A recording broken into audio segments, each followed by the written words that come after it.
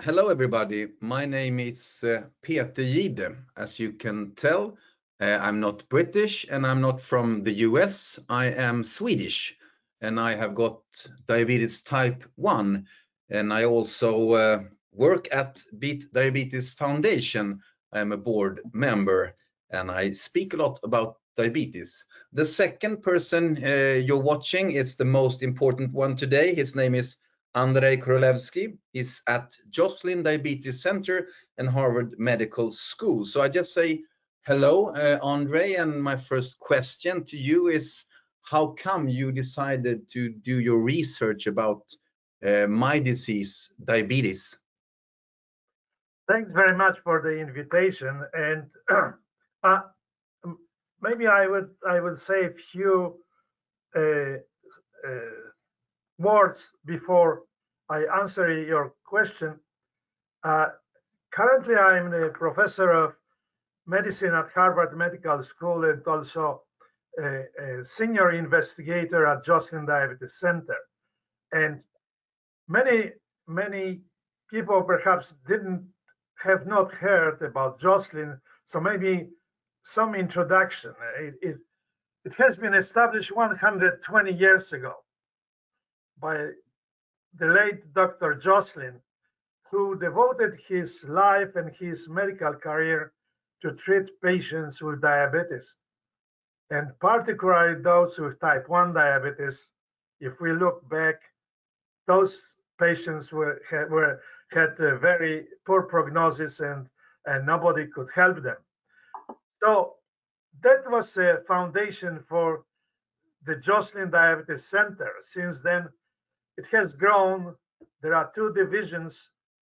One is research division, where there are 40 independent investigators who do research on diabetes. One of them is me. And there is clinic division, where there are about 50 doctors who take care of about 20,000 patients with diabetes. So I'd like to put this in perspective, that I am in such place which is perhaps the best in the world to do research, which your question was, how did I get into this research?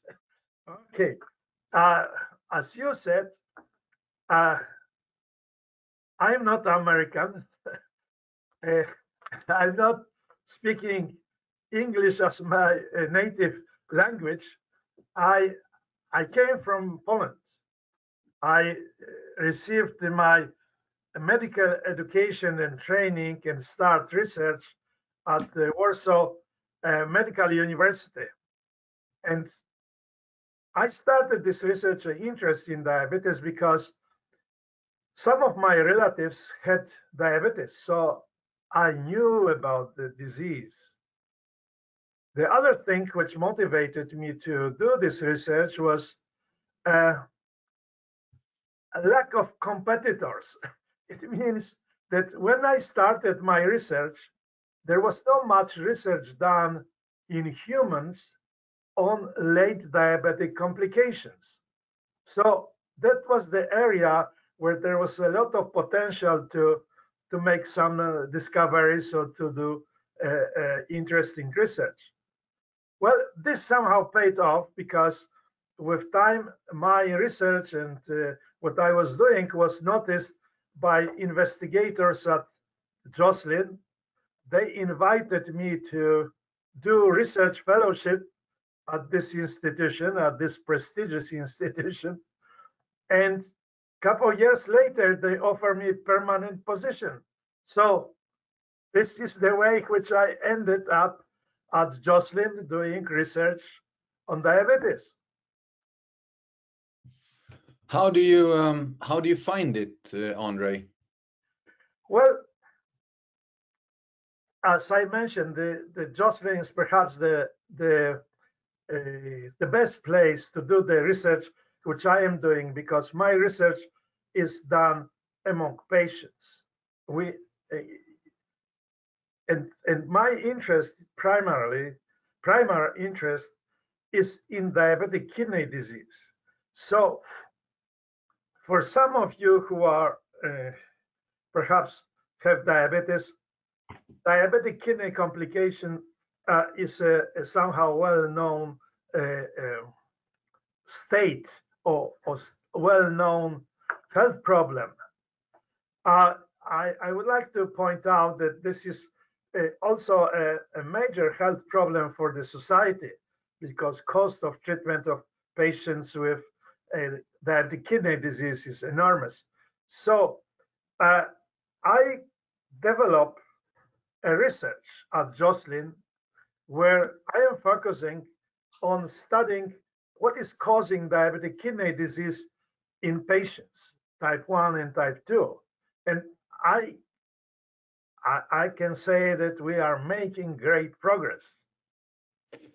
I have had my diabetes type 1 since 2012, 12. So it's almost 9 years now. And all the things I use every day, the insulin gets better, the way I monitor my blood sugar gets better, but I am so interested in the research to help with other things regarding diabetes. So please, you as a professor and me as just a regular Swedish person, can you in a simple way tell me what it is that you are doing and how it will maybe help me and others with diabetes type 1?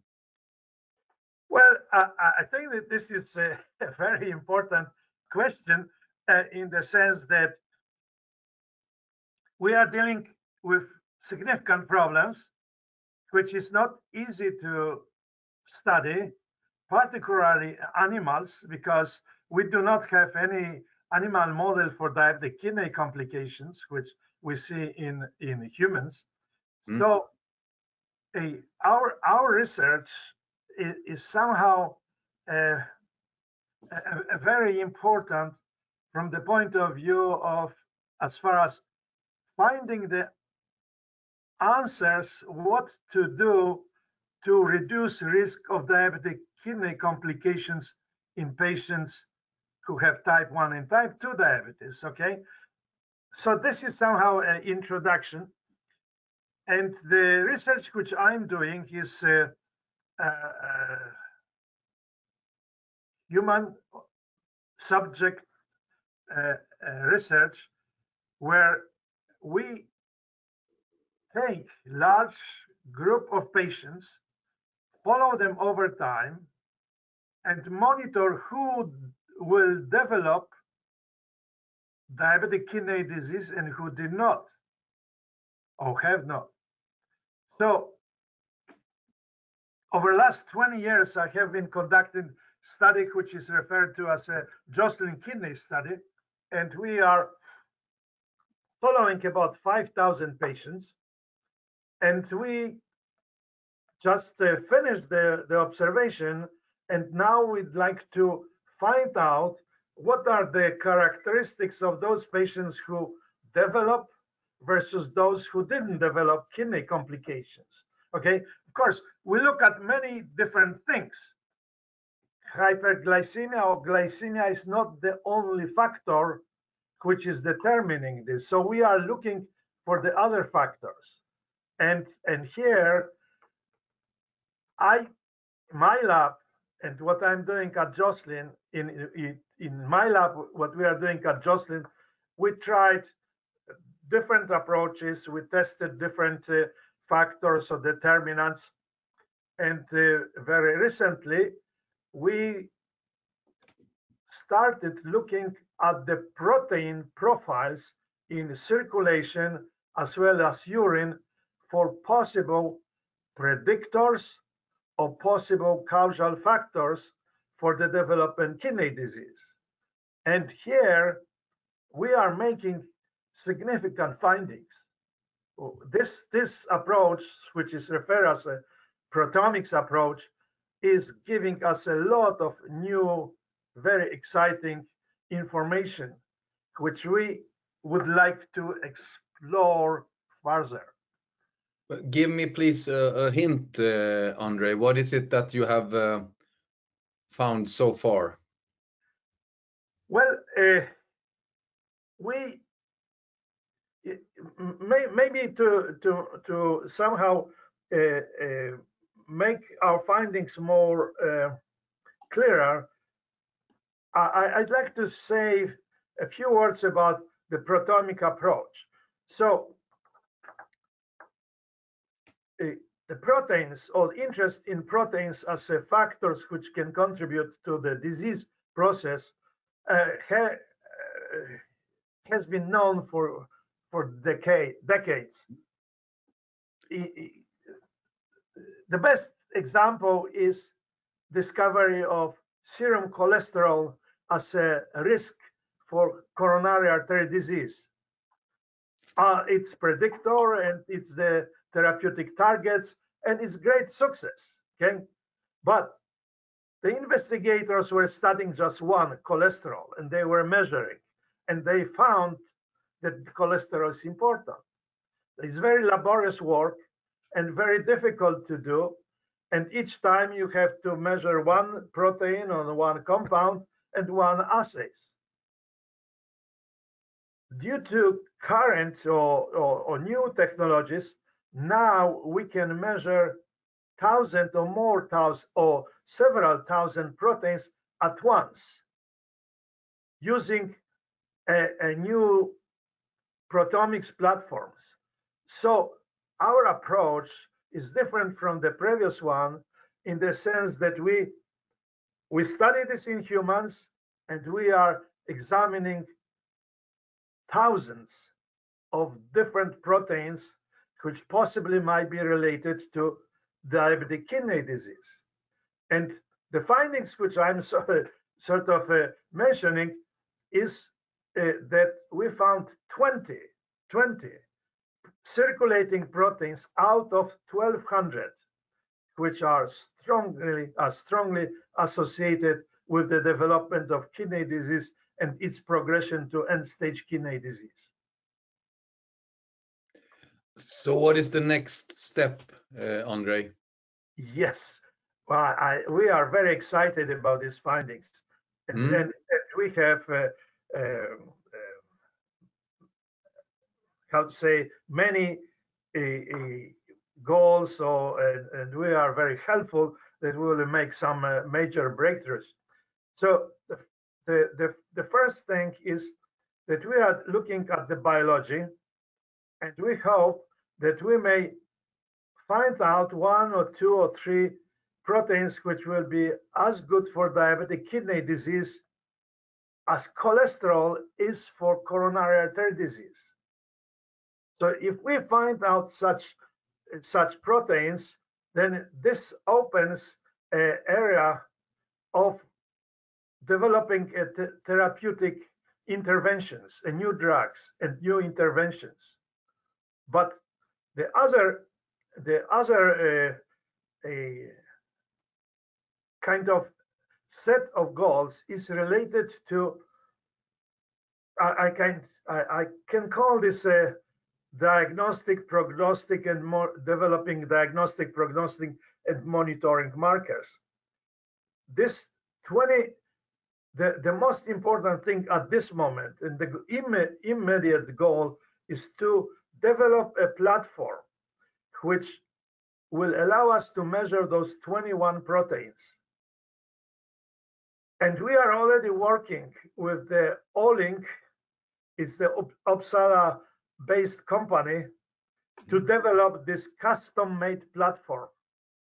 The Olink is a great company. They are very, they collaborate, we collaborate with them, and they are very helpful as far as developing this platform. Once we have this platform, we will do more research to confirm what we found, but also it will be very important at the end to develop a chip which will allow us to diagnose who among patients with diabetes is at risk of developing diabetic kidney disease.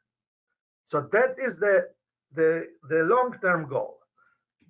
The issue which is also going with this is that possibly this chip will be able to tell us who will be responding to different rhinoprotective therapies.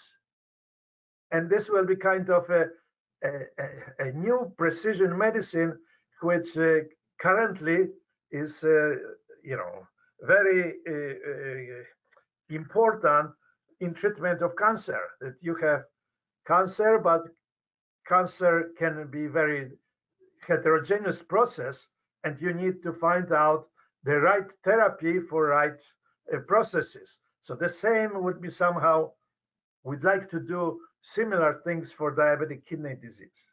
So these are the short-term and long-term goals for our research. So I know, of course, that you're in the middle of this and that it takes a while. But if we talk about applying this research in a clinical way, what could or will you be able to do, and when? Well, applying this in clinical setting will depend on two things. One is that we will have a good custom-made platform which will be measuring those 21 or 20 proteins. That is the most important thing at this moment. The next thing is to use this platform in large number of populations, so young, older individuals, type 1, type 2, in different ethnic groups, to see whether the same proteins will be predicting the development of diabetic kidney disease. So we will develop kind of algorithm or formula when to diagnose. Using these measurements, we can develop a formula whom to diagnose as predisposed to the kidney disease, okay? So once we have this, then the next step will be to go to the clinic, to the patient care, and the doctors will have access to do these measurements using the formulas and also using the platform. I have always been taught that the dumb questions are the best one, because then you have to explain why. And I have children and I have diabetes type 1, which is genetic. So I think not daily, but sometimes that, are they going to get the same disease as I have? If we talk about screening and being able to see who will get diabetes type 2 or who will get diabetes type 1, what can you say about that possibility? Well, it is very clear that the genetic screening is not kind of very effective. So people, investigators, are trying to use different approaches. And one of them is the proteomic approach. It's the same approach which we are using to screen for patients who are predisposed to diabetic kidney disease. It means you have to have patients, or in the case of type 1 diabetes, you have to have a population without diabetes, and you follow this for a long period of time. You find out the individuals who progress, develop, and those who didn't, and then look at the proteomics profiles. Those proteomic profiles, once you develop them, can be used for screening tests, to build screening tests. And I think that there is significant progress with this regard. So the word is the proteomics approach or proteomics profiling. Currently, there are proteomics platforms which measure 7,000 proteins.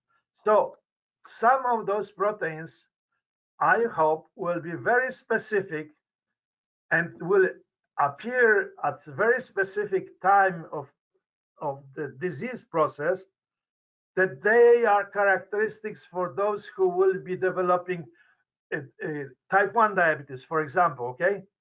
And at that time, you can you can select them and possibly apply different therapeutic interventions.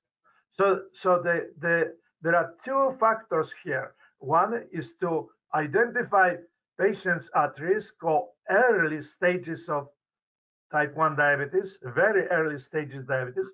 The tests are accurate, and then you can try different interventions. Once the interventions are effective, then you can introduce to the patient care, to the regular screening, as we have for some other disease, to identify them at early stages. Andrzej, I'm happy to sit here and listen to you, and I could do that for a while, but I'm going to ask you two more questions. And I kicked off as a journalist and have now been working as that for almost 30 years. I was a sports reporter from the beginning, and then it's always important to reach the finish line. So if I ask you that question about this project and this research, will it be possible to answer when you think you will reach the finish line, and what have you been able to do then? Well, as it is right now, we are in very advanced stage of building the platform, which, by the way, we call this Joslin kidney panel, and it will be made by as a custom platform by Olink. And I'd like to emphasize the great contribution. I think that within the next year or two, that platform will be tested under many different conditions in different populations. So we are expecting that within 3 to 4 years, we will have some form of platform which can be used in clinical setting.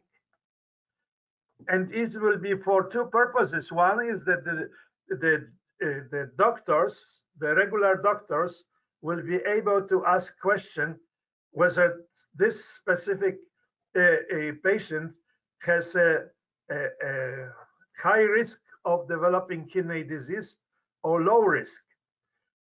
Once this is done, the next step will be to develop or find out whether this panel, this custom-made chip, can determine who will be responding to very specific renoprotective therapies. And this depends very much on the therapies which are available. At this moment, we have 2 or 3. And I hope that within 3 or 4 years, we will be able to say who or what type of patients are responding to one or another, or maybe all 3. But the new therapies which will be developed, well, we need to do more research. So that will take 5, 10, or 7 years. But I think that there will be practical application of our findings within 3 to 4 years. And just to put this in perspective, you know, the greatest prize for research comes from my country. It's the Nobel Prize. Is this something that could be worth the Nobel Prize?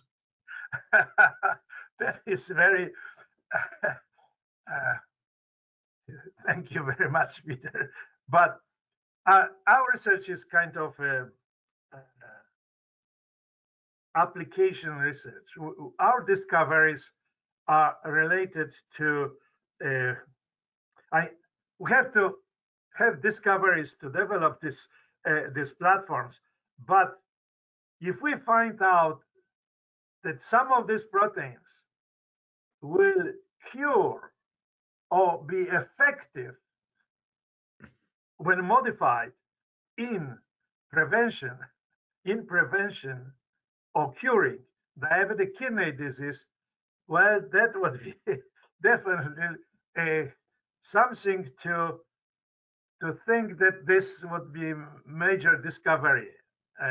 As far as the Nobel Prize, I think that that is really, at this moment, it's not the most important thing. The most important thing is to help patients. I agree with you, and I could very well be one of those patients in a couple of years when I've had my diabetes type 1 for a while. I don't know now. I'm going to do my best not to end up with a kidney that needs help, but I don't know that. Even if I take care of myself every day, it's a tough disease to work against. And I'm so happy, Andrzej, that you are doing what you are doing. And I'm also very happy that you took your valuable time talking to me, and I hope that you will have a great World Diabetes Day, which is the 14th of November every year. Thank you so much for talking to me, and have a good day, and please return to the research immediately. Thank you and goodbye. Peter, if I can say, I'd like to thank you for the opportunity to talk about my research. And I somehow we didn't have time to talk about your foundation. I don't know whether we have time here that you can say 2 words or 3 words. What is your BITEM foundation and what is the goal? We are doing the same thing as you are, working against diabetes, which we have been doing for a couple of years in Sweden, and we're going to continue doing that for many, many years, because people are not aware of what diabetes type 1 is, and they are not aware of what diabetes type 2 can do to them. They think normally that it is an easy disease to fight, but I know it's not. So I am the one who is going to end this call and say thank you to you, because you are doing much more than we do, but we try to do our best to beat diabetes every day. Thank Thank you, you very Andrzej. much.